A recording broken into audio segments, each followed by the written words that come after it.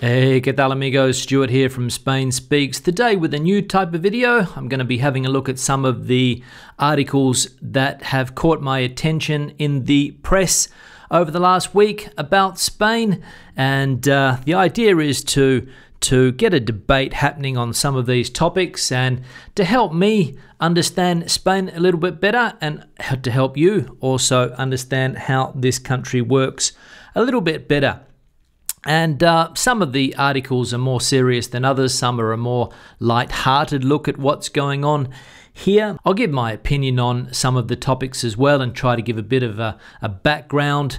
And again, as I said, to try to get this debate happening with you in the comment section, which is something that motivates me to make more videos on this channel. Now, the first thing we're going to be looking at this week is a trade problem, a trade dispute, let's say, between Spain and Mexico, or the European Union and Mexico, rather.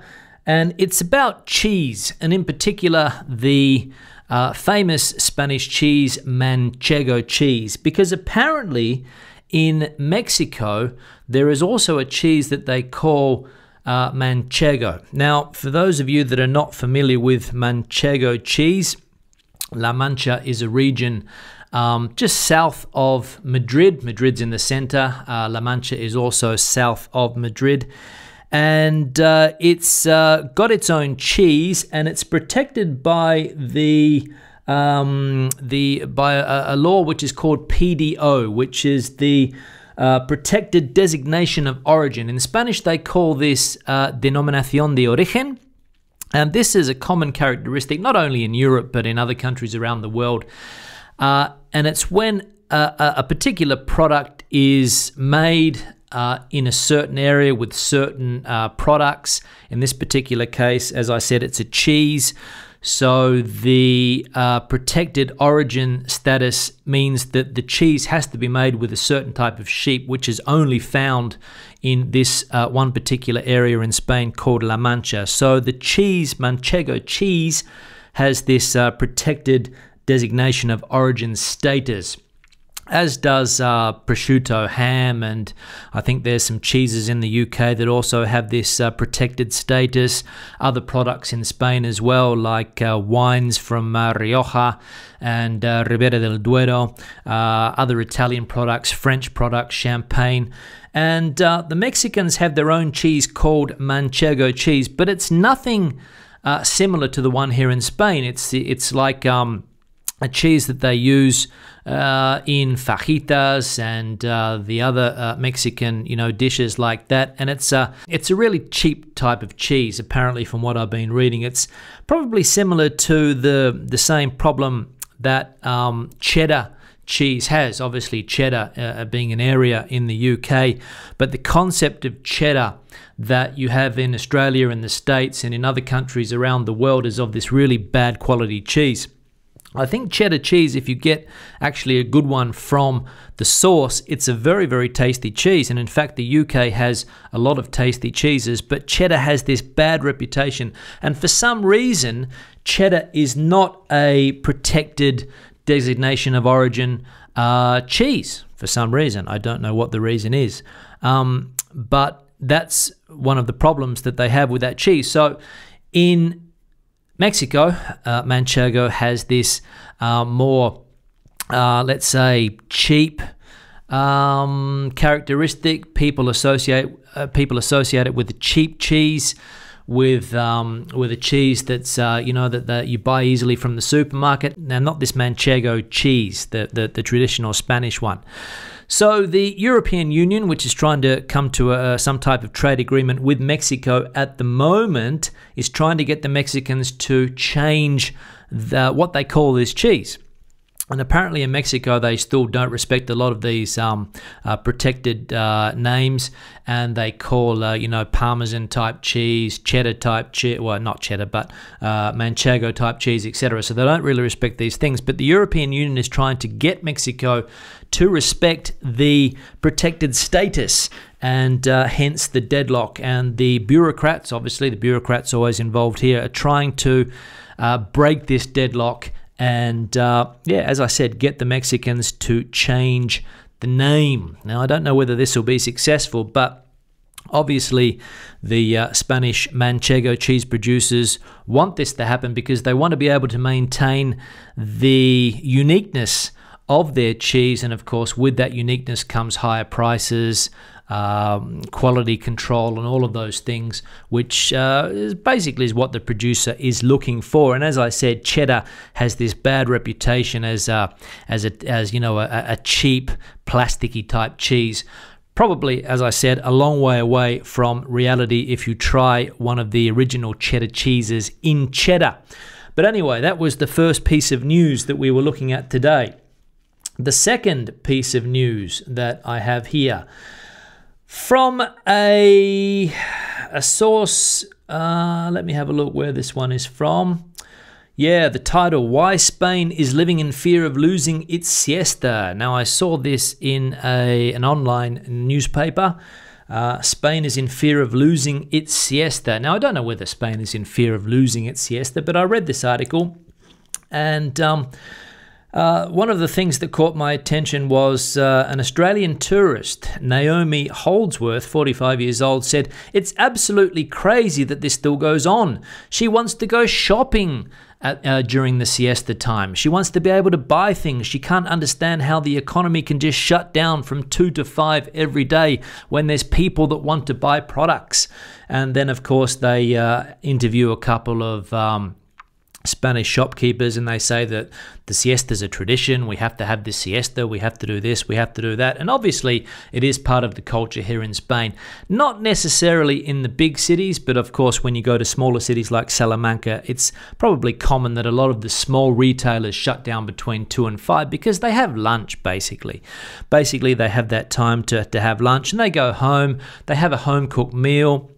They have a first course, they have a second course, they have dessert, they have a glass of wine, and of course, after a big meal like that, they watch TV. The Spanish news starts at 3 o'clock in the afternoon, so people watch the news, and then after the news, perhaps they get 40 winks. They shut their eyes, they relax for 30 or 40 minutes, and then they get back to work. They open again, and they work through to about 8 or 9 o'clock, which is normally the case. In Madrid, Barcelona, in the chains, like if you go, for example, to a Zara or a Corte Inglés, those places are not going to close down. Primark in Madrid doesn't shut between 2 and 5, for example. But some of the smaller shops still do. And one of the reasons that it happens more in the smaller cities is because people can go home. In Madrid, you can't really go home because if you're living like where I live, which is 20 kilometers away, and it takes you an hour to get in to Madrid and out of Madrid every day, it doesn't really make sense to come home for lunch. So people have lunch in the city. They have a sandwich. They have a menú del día, and they're not really as worried about the siesta as they are in other places. But I can understand that it is part of the tradition here in Spain, and there has been talk. Politicians have been talking about trying to change the working day here in Spain to bring it more in line with the rest of Europe. You know, starting work, well, people start work at 8:30 or 9, but finishing work at a more reasonable time at 5, 5:30, 6 o'clock, rather than 7, 8 o'clock, which is what a lot of people do now. They finish work quite late. The next thing on the agenda today, let me have a look if I can find it here. Okay, this is from the English press, a newspaper. I can't remember which newspaper it was. I think it was the Express. Spain on brink. Spanish PM's popularity plummets to historic low as Catalonia still threat. Now, Spain on brink. I don't know what Spain is on the brink of. Revolution? I don't know. Maybe it's on the brink of some type of uprising. Maybe it's on the brink of splitting. I have no idea what they mean to say. I think this paper is an anti-European paper, so obviously it's a little bit sensationalist, this type of news. In the Spanish news, there wasn't anything as radical as this. The Spanish PM's popularity has plummeted. In fact, I don't think Mr. Rajoy has ever been a very popular person. The party has been able to win elections, but I don't think people necessarily voted for Mr. Rajoy. Rajoy's been in politics for a long time here in Spain. He took over from Aznar back in the, let me think when it was, probably back in the early 2000s. And he lost 2 general elections as the leader of the PP, won the 3rd general election, and has been in power ever since. So by losing the first 2, you get the idea that he's not obviously one of the most popular people on the planet or in this country. But he's one of these politicians that keeps standing while everyone else falls over, which is surprising that he manages to keep on his feet, considering the amount of corruption scandals that have been going on around him, some tweets that he sent out to some of the people involved in those corruption scandals. But he's still there, and the Catalonia affair obviously didn't do him any favors, and as a result, his popularity has plummeted even more. So it'll be interesting to see what happens in the next elections because there's a new political party called Ciudadanos, which is like citizens. They are a new party. They were quite well voted in the last Catalan elections, and apparently, according to the latest polls, they're more popular at the moment than the Partido Popular, or the Popular Party that Mr. Rajoy controls as the leader of that party and the leader of the government here in Spain. And let's have a look. One other thing, just quickly before we finish with this news, and it is that Spain has, or is about to overtake the USA as the 2nd most popular tourist destination in the world. Reading into this, there's a couple of reasons for this. And obviously a lot of people have stopped going to North African resorts, Egypt and places like that because of the potential terrorist threat. But they're also calling it the Trump effect as well, okay, the Trump effect, because Spain's going to overtake the USA as the 2nd most popular tourist destination in the world. I think France is the 1st. Spain number 2, or going to become number 2. And a lot of people are saying that the Trump effect is turning people away from the USA. Now, it's a bit of there's a bit of a contradiction here, because last year there was quite a lot of anti-tourism protests in Spain. And one part of the article here says, this is sure to displease many Spaniards, particularly in areas like Ibiza and Mallorca and around Barcelona, not only because of the independence push, but also because of the feeling that a lot of people have that companies like Airbnb and other tourist operators or tourist flat operators are squeezing Spanish people out of the cities.